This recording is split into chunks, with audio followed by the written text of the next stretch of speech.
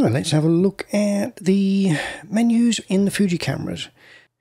And we have our dynamic range. You can have it on auto, where the camera will decide which dynamic range to have, or you can have it 100, 200 or 400. On 400 you need, on the later Fuji cameras, an ISO of 600 or more. Got dynamic range priority, so you can have that on auto, strong or weak. So it'll change how much of the dynamic range it's going to affect. Then you've got your tone curve. So this is like a tone curve in your editing software. So you can take the highlights up or bring them down. And you can do the same with the shadows. Bring the shadows up or take them down.